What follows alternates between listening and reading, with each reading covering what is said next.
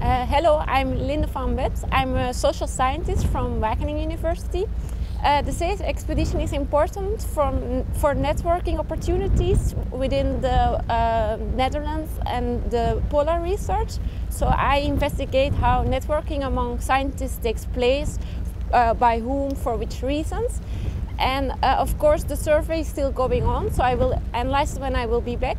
But already on board I can feel that it also makes people reflect whether their purpose of their research enables or constrains them to also have networking opportunities. And it also leads to new innovative and research projects which are even discussed during night, so that will be an interesting analysis. Good.